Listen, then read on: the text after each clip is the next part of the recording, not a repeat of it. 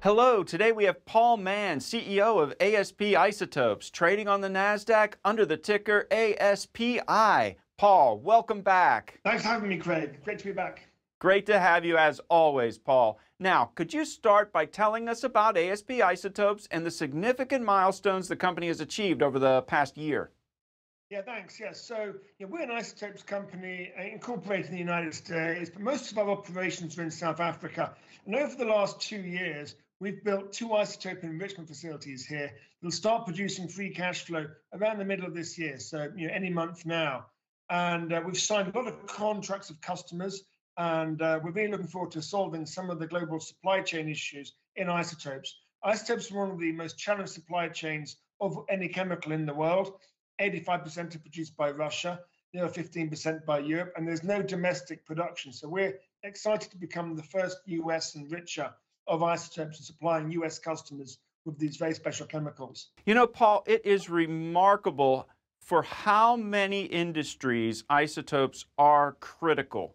Now, how does ASP Isotopes plan to stabilize or even enhance the isotope supply chain, especially considering these current geopolitical tensions? Yeah, as I said earlier, most isotopes are supplied by Russia, and Russia and Europe can only produce heavy isotopes. We can enrich light isotopes as well. And so, take, for example, quantum computing, advanced semiconductors, and artificial intelligence.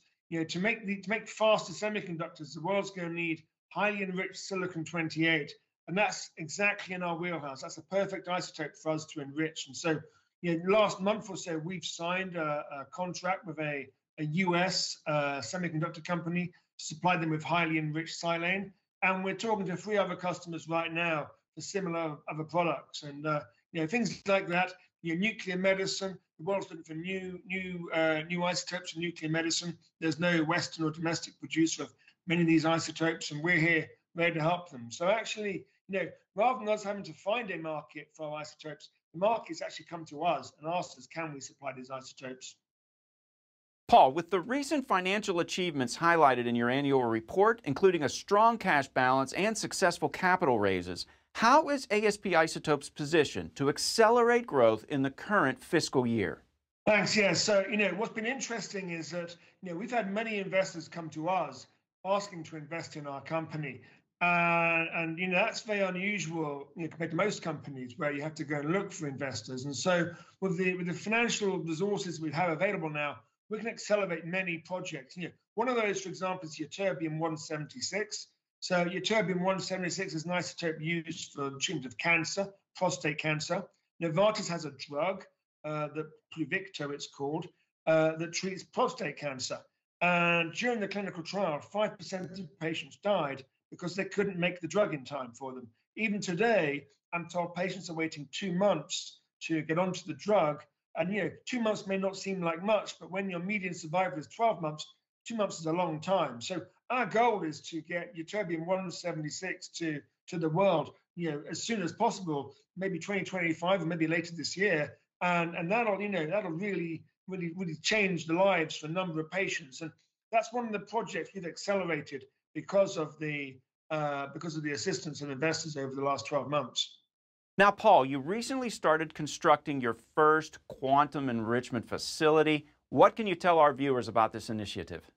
Yeah, thank you. Yes, so that's one of the projects we accelerated because of the recent financings. And ytterbium-176, as I mentioned earlier, is the first product that will use quantum enrichment, which is a laser technique developed by our scientists during the 80s and 90s here in South Africa. So we've accelerated that project by a couple of years, and the financial rewards of that program will be huge. It's also the first step of other laser projects such as HALEU, or high-assay low-enriched uranium, lithium-6, lithium-7, nickel-64, many isotopes the world is desperate for, and there's no Western producer of them. So ytterbium-176 is the first of many similar plants we expect to build over the next several years. ASP Isotopes signing several major agreements recently. Paul, talk to us about the significance of these contracts. Yeah, so during the second half of last year, we signed 2 MOUs with two large SMR companies in the US that require metric ton quantities of HALEU, high-assay low-enriched uranium. The value of those could exceed $30 billion. Obviously, they're kind of blue sky numbers, but more recent and near-term events. We've signed a contract recently to supply silicon-28 to a US semiconductor company, and this silicon-28 is going to be required to make faster semiconductors. When you remove the 29 isotope from silicon, the heat conductivity increases by multiple folds, and the conductivity, the transfer of information, increases by thousands of fold. And that's how we get faster semiconductors, cooler semiconductors. And the world's facing a real challenge right now to make faster semiconductors, and semiconductors that can be used in data centers that require huge amounts of heating.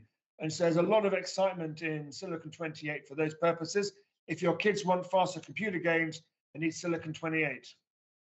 You've been talking about HALEU, Paul. It's very important for those next generation nuclear reactors. Projected demand probably going to be great. What steps is ASP Isotopes taking to become a leader in the space? Yeah, so HALEU is one of the isotopes I'm more excited about, actually. High-assay low-enriched uranium. That's a new form of nuclear fuel. And there is no Western producer of HALEU today. The world is in desperate need of a new supplier of HALEU. And hopefully we'll come and supply and find a solution to this problem. So what are we doing to solve the problem? Well, first of all, we're talking to very well capitalized companies in the US with large balance sheets who want to use their balance sheets to help us bring them HALEU. So rather than requiring free money from governments or government grants, we've gone straight to the people that need it, who are better capitalized, quite frankly, than governments. So they're prepared to put millions of dollars, if not billions of dollars, into building plants. Secondly, we started a research program, which has been funded by one of the US SMR companies, to start doing the plant designs for this project. And by the way, I would add I can't think of any other SMR company or nuclear company that's ever invested in a research project for enrichment before. Most nuclear companies try and avoid enrichment, but here they are getting involved because of the desperation and the need to get there. And finally, we're talking to 3 governments. We need a government permit to build a plant, or government permission to build a plant, enriching a uranium plant. Building a uranium plant is not like building a plastic pellet plant. It takes a bit more government processes. So we started those discussions with 3 governments, and hopefully during the next sort of several months, we will get clarity on where our first plant's going to go. And I'm really excited about bringing that news to the market when we're able to bring it. Now, Paul, tell us, as economically as you can, what is the essential value proposition, and why should an investor take an interest in ASP Isotopes right now? Yeah, so the world's at an inflection point where it needs new isotopes that aren't available from any other producer. And the isotopes that's being supplied have come from Russia or the rest of the world. And we're coming along as a new supplier of isotopes. Our technology allows us to generate a significant return on capital on any plant we built. And we're right at the verge of starting to produce new isotopes and generate free cash flow for our shareholders. And hopefully that should result in a significantly higher share price. That's a very exciting story, Paul. Thank you for sharing it with us today. Thank you, Craig.